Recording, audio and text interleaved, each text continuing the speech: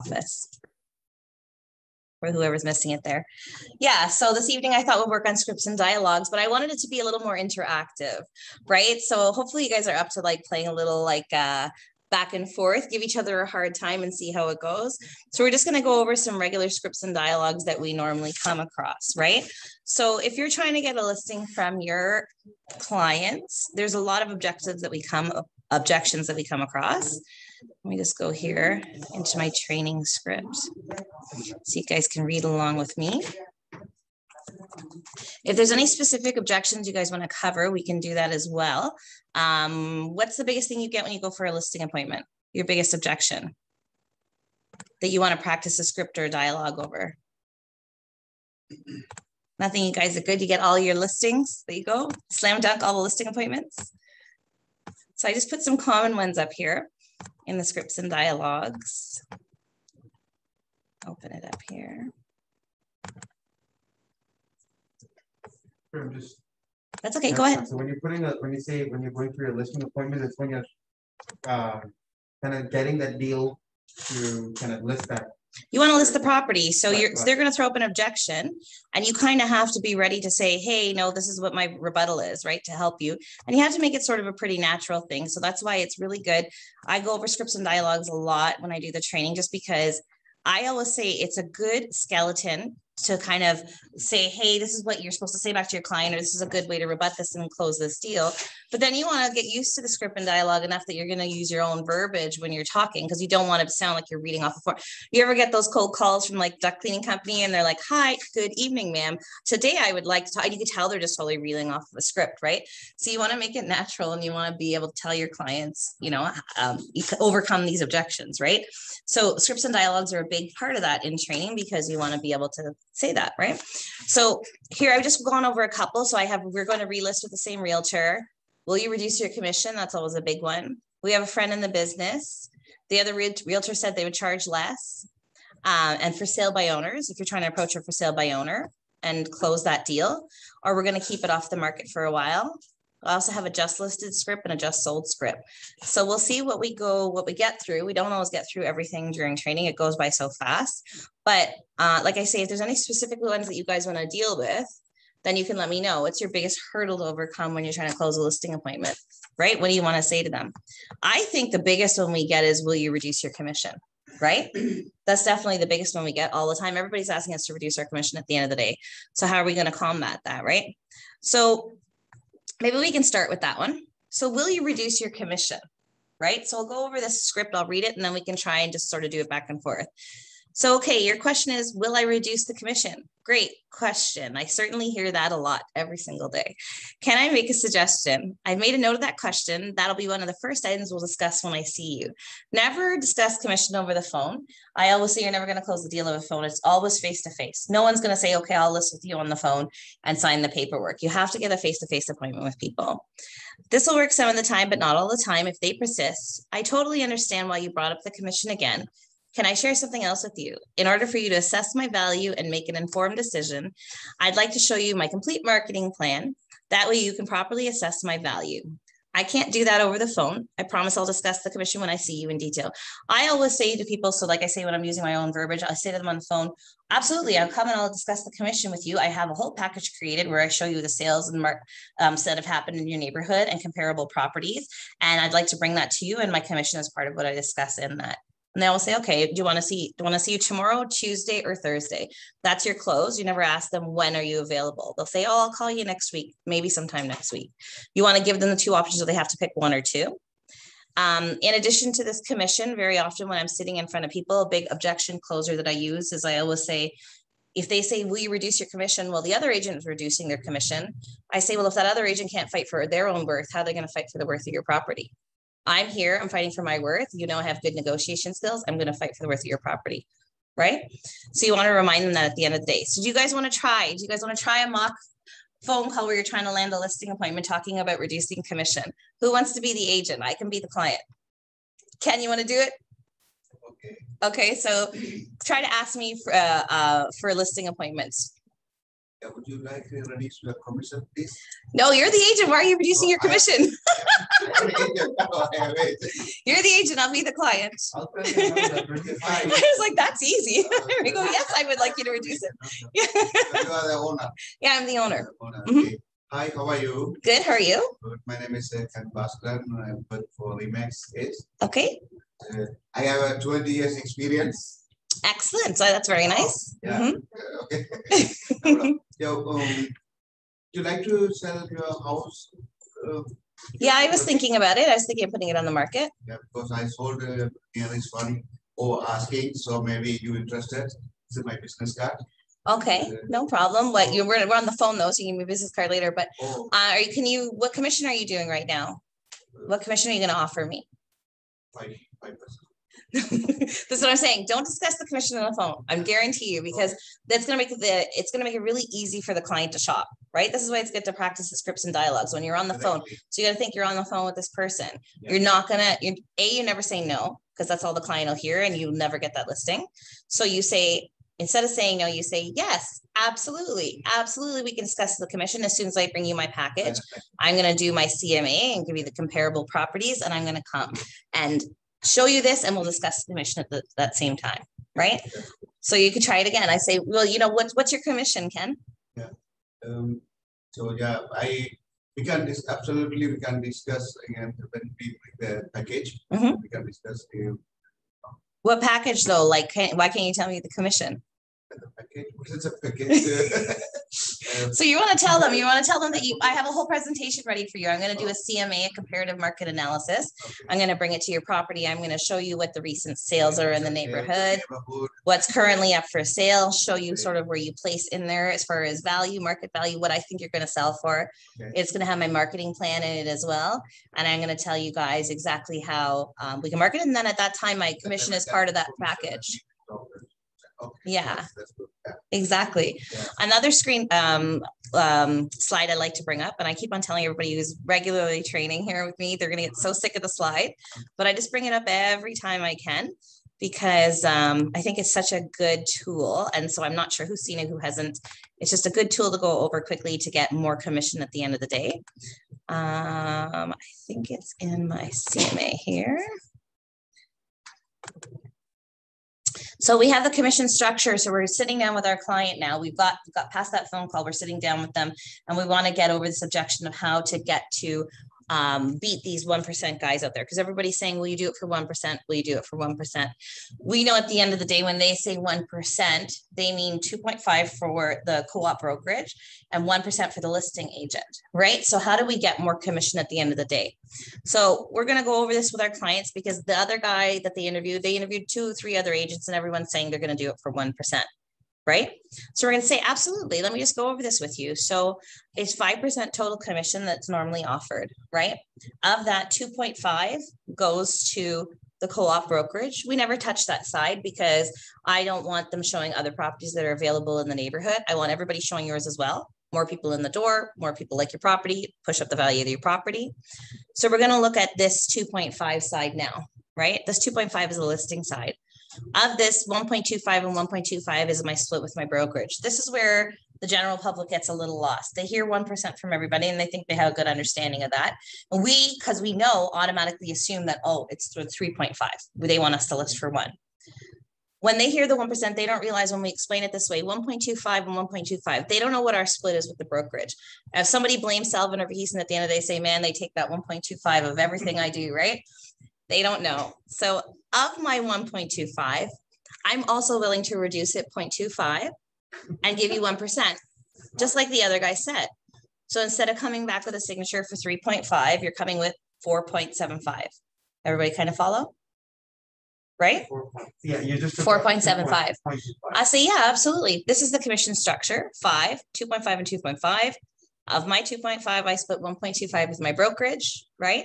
So I'll take 0.25 off of my share and I'll also give you 1% like the other agent said, right? Great, sign 4.75. I just walked away at 4.75 instead of 3.5. It works more often than you guys think because we're agents and we do this all day, every day. We fully understand what 1% is. These guys are hearing 1%, 1%, 1%, unless it's totally explained to them this way, or the other agent explained to them exactly what that 1% is. They're not fully understanding what that 1% is. They're just hearing 1%. And I'm going to do it for 1% as well. Absolutely. So use this tool very often. You can either have your slide ready or draw it out, you know, on pen and paper when your clients are in front of you, and see if you can land more commission. And if they say, no, you know, the other guy said he was going to do it for 1% though, and he was doing a lot of marketing, you can even say, fine, you know what, I'll do it for 0.75 then. Sound really impressive. And you're still walking away with 4.5, right? You're still walking away with a whole percent more than you would if you had just agreed to 1% and assumed that your client knew what the 1% is. Just try it. Try it. Not a lot of savvy people out there 100% know what they're talking about when they say 1%. So it works. I can show you guys my listings. I walk away with 4.75 very often when I do it this way. So we'll go back to our scripts and dialogues here. Those numbers that you presented on that slide there. Yeah. You can, that's up to you how you want to present that. It's up to you how you want to present that. So at the end of the day, a lot of agents thought, oh, you know what, here's a really good idea. Now to combat this 1%, I'm going to offer 2.25 or 2%, right? But at the long run, unless it's a really popular property or there's a really good reason, or we're in a really hot market, you're kind of killing your clients' ability to sell for top, because there are agents up there. If you're in the same condo building and 6 of the same units are up and you're the only one offering 2, that agent's going to avoid showing your property unless the client specifically asks to see it. Right? So do you want to get your sale done? I don't mess with the 2.5 very often because I want to bring that sale up. I want to have a good name as a realtor. I want to sell for, like, you know, a record price in that building or on that street. So I really want to push that sale up. I don't, unless it's in an area like Hamilton. When I listed, a lot of people were doing 2.25. I was comfortable, right? I was like, oh, everything in the area is 2.25. Why give more then, right?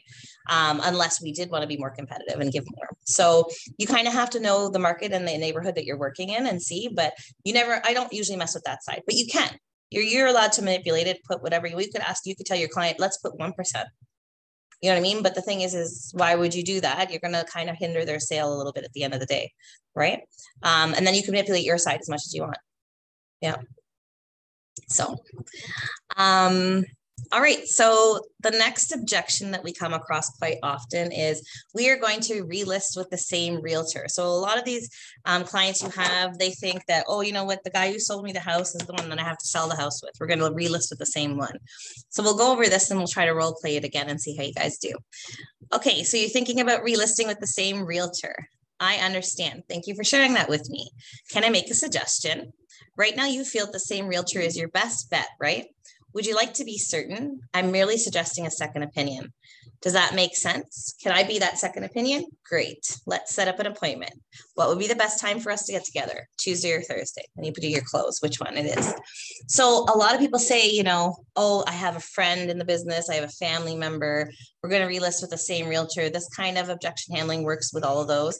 You just say to them, absolutely. Why not? Did you enjoy your services? Great. But wouldn't you like to have a second opinion? Can I just come in and give it a second opinion? Your goal is always to get in front of the client because you have a better chance of closing when you're in front of that client, right? They might be really impressed with the package you brought, right? So for instance, there was one day I was at the kids' school and I was standing there and I'm talking to this grandfather and he says, oh yeah, you know, we're thinking of selling my father's house because he just passed away. And I said, remember, I'm an agent.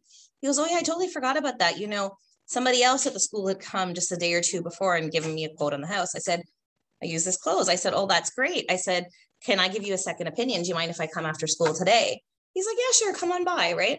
So I ran home. And again, when we go over the CMA, and I don't know if you guys attended the CMA one yet that I've done, when I do the training, I tell you guys to have that CMA kit ready, make it look really impressive. Do the 5-minute CMA on the Stratus and go out the door with your little booklet. So I came and I went and sat down for the appointment, and it was like, you know, we're picking the kids up at 3, maybe I was at his house 3:30, 4 o'clock, something like that. And I said to him, okay, here's my second opinion. And I open it up and I show him how I'm going to market the property. Why choose, you know, Century 21 at the time I was with, why choose me as your realtor, the guts of what the comparables are. You know, I pull up the market stats, everything in my CMA. And he says, oh, wow, you know, she didn't even bring a piece of paper the other day. We just came and had a discussion. He goes, how'd you get this ready so fast? I just saw you a half an hour ago, right? He goes, you know what? Okay, list the property. And he gave me the listing, right? So you don't know the power of getting a second opinion, sitting down in front of that person. You don't know, they might like you more. They might like your presentation more. They might like the way you said you're going to market the property. Maybe the other realtor didn't promise the same things. Being an active realtor, sending out just listed flyers, doing stuff on social media, you know, there might be something from that appointment that you land with them that they'll pick up. So your goal on the phone is always to try to get that appointment with them. So the whole second opinion thing is a good idea, right? So do you guys want to try and practice this one? I know it's like difficult and it sounds silly, but the thing is, until you're on the phone and you're talking to that client and you get stuck, you're like, what do I say? It's kind of the thing where you have to get on and practice and mess up a few times before you can like execute it properly and land your listing appointments, right? So your idea is to get in front of the person. Do you want to try this one, Gobi? No, you're the agent. You're calling me the client. You have to say, hi, it's Gobi from Remax. That's okay. We're going to list with the same realtor. You got to tell them you got convinced me to get a second opinion. Yeah, I got to convince you. Yeah. You're so shy. I love it. It's okay. Divided. You guys are shy. Anybody else want to do it? No, I'm not shy at all. They seem very enthusiastic. They're newer. That's why I wasn't picking on them. I'm 2 months. We're half a month. That's why I said they're newer. So rookies. Well, anyways, that's what you do to close on the phone. Okay. Just remember that is anytime people throw up that objection to you, your script you're going to turn to is getting a second opinion. I'm going to use the same realtor. I have a cousin who does this.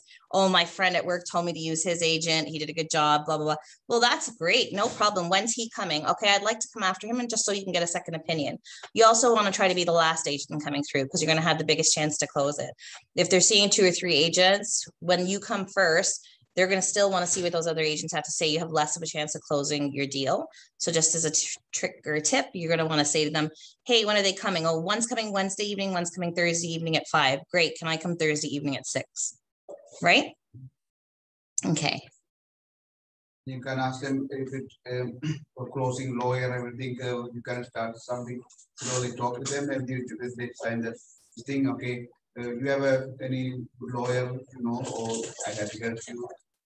Yeah, whatever you can offer them. When you offer them value, it's important. You know what I mean? Like I say, you know, you want to ask them about the second opinion, but when you sit down for that appointment, you want to show them that you have value. Yeah. The only reason I got that listing is because I came with value. I came with research that I had done and what looked like a really impressive package that really the guts of it is only the 5 minutes that I took when I ran home quickly to print it and run out the door, right? I'll do it next week if you guys want to do it. CMA. I feel like everybody gets sick of my commission slide and my CMA presentation, but honestly, those are my most popular ones that I do, and I repeat them a lot. So I can do it. I can do it on. So next Thursday, we're doing really good. I signed up with the TREB webinar. So I don't know, you guys all got the link. I sent the email. Sign up for it. It's supposed to be really good. It's at a different time. It's not Thursday evening though, unfortunately, because TREB can only do certain times. So Tuesday, I can do CMA. Tuesday. 10:30? Yeah. Does that work for you? You rather Thursday? No, Thursday I'm already doing something like, I mean, the following Thursday or Tuesday morning. Whatever you're doing next, just let me, I'll get the. Well, that's what I'm saying. If you're going to come and attend, we can be pretty interactive about it and go and do it. And if you can do Thursday evening, I'll just do the following Thursday evening for CMA. Let's do the following. Mm-hmm. Yeah, whenever you guys can attend, right? Because I really like the point of, I like to be really hands-on training here. Even at my last office, I want to give me feedback on topics you guys want to cover or specific things. If I don't know, we'll get a speaker in to come and cover it. You know what I mean? Like I love doing goal setting at the end of the year. Around tax time, I always like to bring in a lawyer to tell us what we can write off of our taxes. You know, really helpful topics at different times of the year. If you guys think of things, that you need or want, nothing's impossible. We got lots of guest speakers. I have lots of contacts, mortgage agents, home inspectors, you know, that Arshad Khan, watch back his videos. He is excellent because he literally shows us videos of things that I learned when he came in, and I didn't meet him until we came to this brokerage. He's a contact through this brokerage, of things like septic systems and, you know, stuff like that with pictures that we could actually see, you know what I mean? So you can identify yourself. I mean, you don't become an expert and tell your clients, but it's good to know, really good guest speakers that come out. So if you guys need something, let me know and I'll source someone to come in if I don't know it, right? So yeah. All right, for sale by owner objection. So we have a lot of for sale by owners out there. It's a good pillar to work. So we also talk about the different pillars you can work to get business from. One of them can be for sale by owners. You know, if you guys scour like Kijiji or Facebook Marketplace, a lot of people are trying to sell their property on their own. And you have a good chance of landing those appointments because especially if they've been in the market for a couple of weeks, they usually get exhausted. Like we were talking about, Diana, you don't realize like how hard our job is. Sometimes at the end of the day, people put this up on their own. They go, no problem. And they don't realize that they don't want to get bombarded with all those calls. And then every time there's a showing, they have to be present in their property to show their property, right? So it is a good pillar to work to look for business from. So we go over the script for it. So if I bring you a buyer, you'll pay 3%. So a lot of the for sale by owners, when you call them, this is their objection. No, I don't want to list with an agent, but you bring me a buyer and I'll give you 3%. So more than the 2.5, that's the going rate, right? Thanks for that opportunity. I really appreciate it. Can I make a suggestion? I would love to be in a position to speak intelligently to my buyers about your property. What would be the best time for me to stop in and preview your home? Tuesday or Thursday? When I see you on Thursday, my presentation only takes 15 minutes. If it makes sense, great. If not, no problem. I look forward to seeing you on Thursday. So when you're talking to the FSBOs, the way you try to close that phone conversation to get in front of them is you want to say to them, hey, I do have buyers. A lot of them are looking, you know, you're calling a FSBO in Scarborough, for instance. Yeah, I have a lot of buyers who are looking in Scarborough, but I don't know what your home looks like. I've never been through it. Can I come and take a look so I can kind of make an informed decision which one of my buyers I'm going to come bring through? Sure, great. I'm going to come see you on Tuesday. I usually am a little sneakier. I don't sort of say ahead of time, I'm going to bring my presentation with me. But then when I'm in front of them, they use this objection. So the big objection here is how to combat, oh, you know what, bring me a buyer and I'll give you 3%. I go to them, you know what you're doing right now? 99% of the buyers are going to come with an agent, right? They're going to have representation. You're paying the buyer agent 3%. Normally on an MLS listing, you'd only pay them 2.5. So what you're doing right now is you're paying them more than what the going rate is to have their buyer represented, and you're going to have no representation. You're paying for the buyer to be protected and you're not paying for yourself to be protected. If you take this listing at 1%, I will list for you at the 1% because these are hard to push up the commission on the for sale by owners. You're only paying 0.5% more. But now you're protecting yourself. Why would you not put money towards your best interests, right? You're actually paying a buyer more than the going rate to protect the buyer's interest, and you're not protecting your own interest. There's a lot of legalese in these contracts. We see the clauses every day. We can catch little things that people might change, you know, or try to trick us on, you know, get a longer extension on financing or, you know, put something funny in there. We do this all day long, and my negotiation skills are excellent. So you're only going to spend 0.5% more and have your own representation, right? It's powerful when you make people think of it that way, that they're, oh, no, I don't want to pay a listing agent. I don't want to pay for myself to be protected in this transaction, but I'll pay more to this buyer who's going to bring it. They think they're being real savvy and just saving this listing commission, and they don't realize that it's a legally binding contract for the biggest thing, the biggest commodity that you have that you own to sell, right? It's pretty silly. And when you reduce it to that, they kind of realize like, oh, well, yeah, I guess I do need my own representation. Yeah. Is that a common scenario though? Like, it's an extremely common scenario. Almost every FSBO you call will say, you know, oh no, bring me a buyer, I'll even give you 3%, because they think that they're saving that commission on the listing end. Sometimes they don't. Sometimes they'll only be giving 2.5 or 2, but it still makes sense. You know what I mean? When you say it to them this way, you're saying you're this whole thing private. Good luck, because the statistics out there are 1% of homes are sold completely unrepresented. It's true. If you look, there's a ton of listings. If you look at the solds in the area, you can even try and pull some of them and see that a lot of things were never, sorry, I guess not. You'd have to look at sales in the neighborhood to see what things were sold, but were never listed on MLS, right? But a lot of them don't sell like that. A lot of them sell with the buyer, bringing their agent with them to come and purchase that. And I believe that the stat was 1%. 1% of homes are sold completely private. When a for sale by owner comes up, 99% of the time, a buyer rep brings their client. Oh, right. Yeah. Or even if somebody sees it on Kijiji, they call their agent to come place an offer, right? Right. Yeah, it doesn't happen that often. Yeah. And even if you're saving the commission, they say, well, I want to sell it completely private. Who's doing the paperwork? Your lawyer is definitely going to charge you more than the going rate to create this paperwork now. So now you're paying a lawyer who doesn't do this every day, right? They do the closings and they make sure that, like everything's signed properly and the title searches are done, but they're not negotiating anything between the two of them, like the buyer and the seller for you, right? And if it's anything more than just a closing, when you're handing them the agreement, the agreed upon paperwork, of everything that's been accepted, the lawyer's going to charge you more 100% if it's a completely private transaction. They're not just going to do it for free, right? So it's definitely a big thing to remind our clients that this is great. I'd love to come and see your property. I'm working with buyers in Scarborough. Here's how I'm landing my appointment to come in your door. I want to come and speak intelligently about the property. So please let me come on Tuesday or Thursday. Then I can figure out what buyers this property will work for. I'll go back and then I'll bring my buyers through. But your main objective at the end of the day is when you actually get there that you're going to try to close this appointment. You're going to try to talk to the for sale by owner. Normally I try to pick at different things just to see how they're faring with their listing. I'll be like, this property is really beautiful. Have you had a lot of viewings? Oh, we haven't had that many. Well, where are you advertising on? Do you know that MLS is one of the strongest presence, like the biggest presence online? First page annihilation. If I search detached home in Scarborough, an MLS listing is coming up for sure, way before your listing that you have up. Because who are you? You're not advertising, right? MLS is paying for that SEO marketing online. Not only that, I'm a RE/MAX agent. Use the strength of your franchise. We're paying this monthly. We're viewed like 3-to-1 online. The SEO marketing online is crazy. So right after Stratus MLS, it's going to be a RE/MAX listing that's going to come up there, right? When you're searching for something pretty specific, like something in Dorset Park detached home, it's going to be our listings because we're RE/MAX agents, and it's going to be Stratus when we load something on Stratus. So you have to remind them that it's exposure on MLS. So not only are you trying to save the commission, but you're also killing the value of your sale, right? The exposure on MLS, that mass exposure, is going to bring in people to see your property. When more people come through your property, that's when there's more interest, and that's what pushes the price up on your home. If you're just posting on Kijiji and you've been up for 2 months and you've only had 4 people walk through your house, that's not going to be a strong thing that's going to push up the value of your home.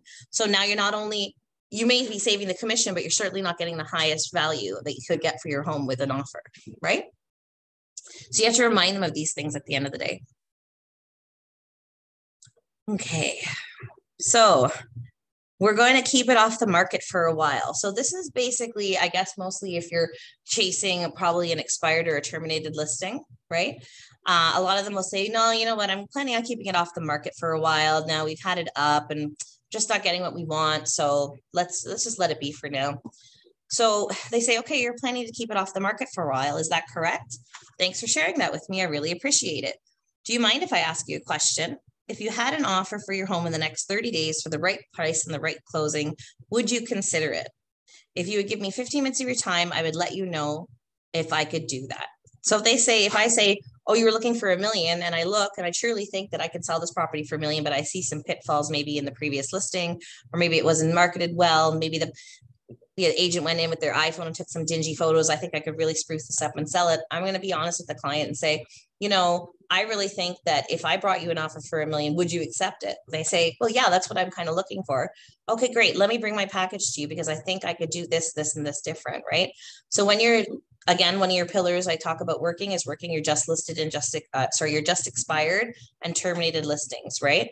So we'll go through that again another day, but when you go through and you're looking at how to search those expired and terminated, and you're trying to get the listings from those ones that have been up, this is a good way to combat them, because a lot of them will just say, no, I'm going to take it off the market for a while. And I can tell you, there's maybe been 100 times when I started doing cold calls, when I get on the phone and I'd call an expired or terminated, they'd give me this and I'd say, oh, okay, thank you, click. And a week later, I'd see their listing back up with another agent. And I'm going, what did I do wrong, right? Because you have to push a little bit. You have to understand that they have it up. They have an interest in selling, unless they were just looky-loo and testing the market to see if they get some crazy price. So if I saw that they were up for something way above, the market value of that neighborhood, I'm not going to chase that terminated or expired. But if it's a genuine one that I think I can sell and I'm trying to actively pursue it, this is a good way to combat that. would you sell it if I got you that million on your property that you were looking for? Yes. Okay, great. I'd like to come and show you my package and how I can like go over what my marketing skills are, how I'll do your MLS listing different than this agent did. Right? It's important at the end of the day to be classy though. Don't be bashing what the other person did. Definitely just say, what I can do different, what I can improve from the last listing. Because a lot of times we can look at these listings and we can see the pitfalls of what that agent has done. Like, when we're looking at pictures all day and we see that they've caught themselves in the mirror, they've taken these dingy photos, or the description is full of errors, or it doesn't really say anything powerful in the description. We talked about loading a great listing a couple of weeks ago. You guys can watch that video back, how to load a great listing. If it's not using those tricks and tips, maybe it's not catching the attention of the public looking on realtor.ca, and it's not getting the traction it needs, right? So maybe you can go with your listing appointment and sort of do that for those terminated and expireds. Anybody have any questions so far? Well, I was run out of time so fast. We have 15 minutes left. Anything specific that you guys have questions, or you want me to just go over a couple more scripts? Just talk. I feel like a talk. You guys can interrupt anytime, right? So another script that I really like is my just listed script. And I use this one religiously. So if I get a listing, part of my marketing that I tell my clients is, if I get your listing, I'm going to call your whole neighborhood, or I'm going to call your whole building. And I really do. I'll sit over the first 2 days of my listing and I'll call, because I believe in 6 degrees of separation. Someone knows someone that wants to move into that building. Right? So a couple of objections are happening here. I want to sell it fast. I might be able to double end it, right? And I'm being active. I have a reason to talk to this neighborhood now, or a reason to talk to this building, to get to know some of the people and kind of pick their brain and see if they want to sell as well, right? So I have a great opportunity to get on the phone, and I love to talk, right? So I use the script a lot. I'll read it and then we'll kind of go over maybe how I do it a little different. Hi, this is Christine from RE/MAX with your local real estate office. How are you doing today? Reason for my call is that I just listed your neighbor's home for sale at 21 Main Street. The asking price is $799. A lot of people on the phone will already want to cut you off. Oh, they hear RE/MAX. No, I'm not selling my home, right? I was wondering who you might know that would like to move into our neighborhood. It's kind of like a pick your own neighbor program. A lot of times I reuse this line and they giggle on the phone. They kind of like settle down. So I get Christine from RE/MAX. Oh, no, I don't want to sell my home. No, I'm not calling you to sell your home. I wanted you to know that I listed something down the street, and I kind of want, it's like a pick your own neighbor program. Do you know somebody that wants to move in to the neighborhood? Thanks for thinking about that, I'll say. Lots of buyers will look at this property, not select it, but still want to be in this neighborhood. Obviously, if they looked at a house in this neighborhood, they want this neighborhood, but that house just wasn't for them. That only one person can buy that house, the listing that I have. So if you were to sell, where would you move? I'm going to try to get their motivation here now. If they say, oh yeah, I might be thinking of selling. Okay, what would be your closing date? I just got a new job. I need to be moved by December. Great. Let's set an appointment so I can discuss some of the procedures with you and let you know what you can expect to receive financially for your property. So like I say, this is one of my favorite scripts. I use it all the time, and I land lots of appointments for it, but I also get familiar with buildings, especially if I have more than one listing in a certain area or a certain building, right? It gives you the opportunity to talk to people, because if you're friendly, people will talk to you, especially when you get past that, the point where they want to hang up on you as soon as they hear RE/MAX. If you make them giggle with a nice little joke, like it's kind of like a pick your own neighbor program.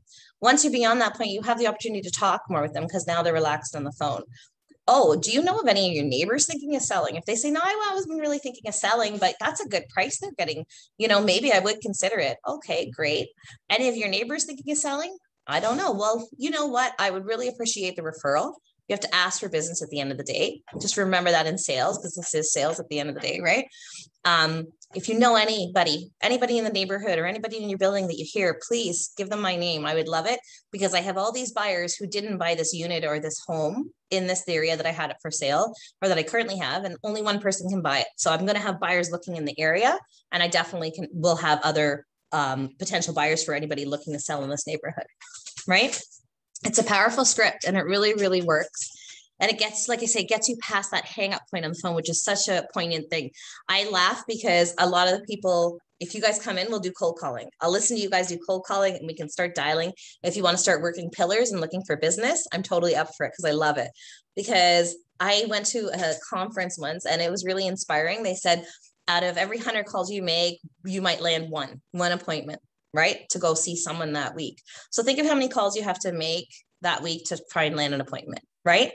But then he said, you know, every time I'm on the phone there, I get hung up on and I go, yes, one more closer to my appointment.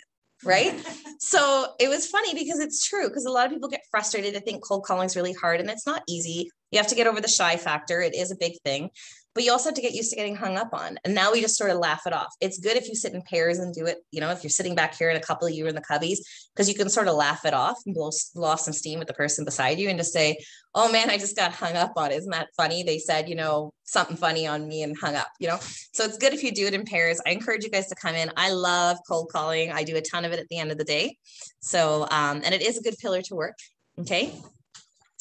Your just sold script is similar to your just listed script. Again, super, super powerful.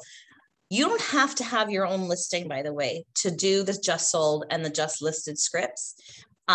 If you're a newer agent, right, and you want to get started, use the just listed and the just sold in our brokerage. I'll do a quick search. Actually, you know what? I'll do it now while I'm talking about others. I'll forget. Do you guys know how to look up the brokerage history and what's happening in MLS, right? When you go to the search function, all you're going to do is go to predefined searches. And you're going to go to my brokerage history. And say I want to know what residential freeholds we have up for sale now. I want to do some just listed calls, right? I'll just pick all the areas because I don't know where we have listings right now exactly. And submit. So you take that little extra step and you go to my brokerage history before you do your actual search. If you're searching in a specific area, you can. But for instance, say, you know, I really want to work in Ajax because that's my farm area. So I'm going to take this just listed on 33 Maple, because when you use your own brokerage, you don't have to ask permission of that agent. Within the brokerage, we can use each other's listings and we can advertise and we can like call people and say, hey, we have this listing up. We're the almighty we in this brokerage. If you go outside of the brokerage, you have to remember to email that agent and ask their permission to advertise it. Yeah. So I follow a few realtors on like social media, like Instagram and stuff, who are very dependent on social media. Right. Now, I think it's a marketing tool as well, where every day one cannot have a listing. No.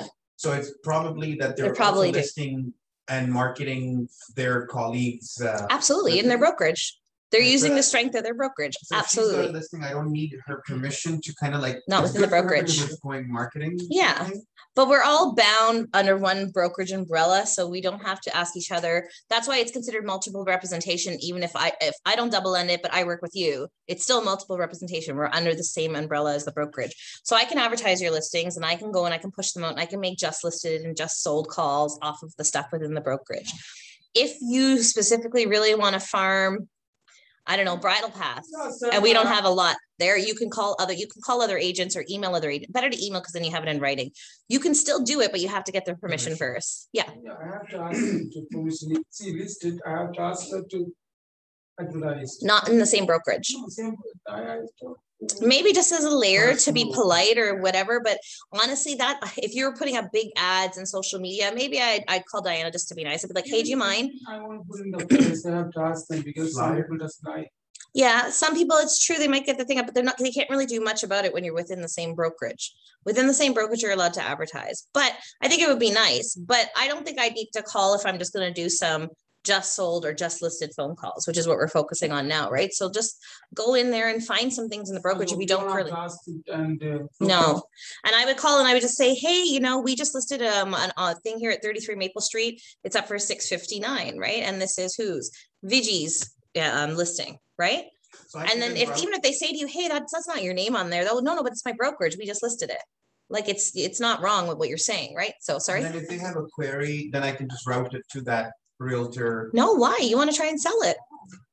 Oh, I mean, you're doing the effort to do the call. You're doing the effort to do the call. So it's not wrong what you're doing. You know, you're not taking business away from VG necessarily. You know what I mean? What if somebody specifically was interested in her property and called her directly, or, you know, what was going off her ads, and then you try to take the client? Yeah, but it's your active calling right now that is pulling this client.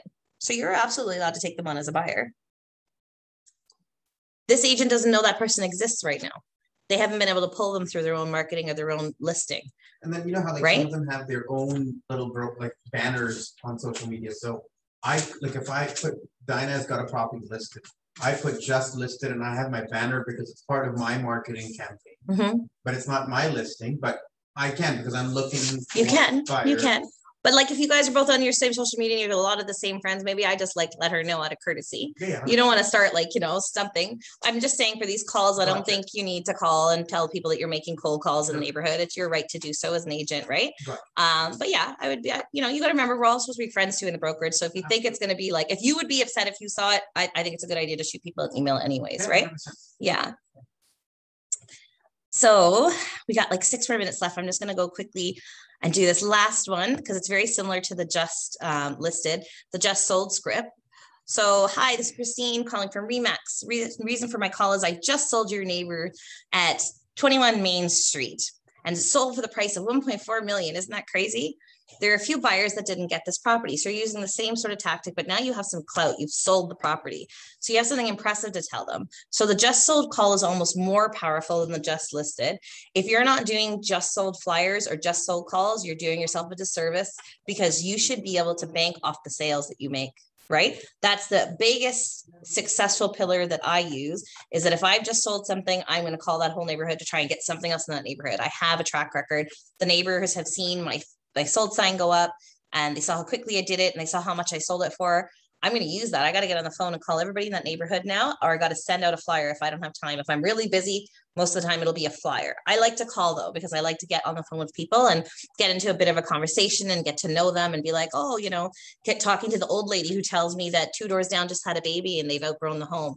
Maybe I want to go knock on their door now. And it really is quite surprising what kind of information you'll get when you're friendly and you talk to a lot of the neighbors in the neighborhood, right? Because you want to be farming and really taking care of a neighborhood and make it your own because you want to be the person on the top of their mind in that neighborhood, right? That they're going to call if they need to sell. Everybody knows, everybody lives in an area. Who is this for sale sign that you see consistently in your neighborhood? This is what that agent's doing. He's cold calling, he's doing just sold, just listed, and he's getting a track record because everybody in that neighborhood is going to think of him. And that's why him or her, and that's why his or her sign is going up consistently in whatever neighborhood you're in. We all know who that person is, right? So definitely something you guys should do. Anybody have any questions? How everybody online is quiet this evening. Kuga and Addie, how are you? All right, everybody, you have a good week. You let me know if there's anything you want me to cover. Next week, sign up for the webinar on Thursday. I think it's a really good topic. I know I tried to put the description in the email because it was a lot to read, but read through it because it's not just about condominiums. It's about things that I want to get to know. Like they were talking about assignment sales. I know about assignment sales, but they were talking about how we could use tools in Stratus, which I wasn't even aware was available to look up for assignment sales. So sign up for the webinar, attend it, enjoy it. If you guys need me at all this week, you know how to get a hold of me. All right. I will talk to you guys soon. Have a good evening.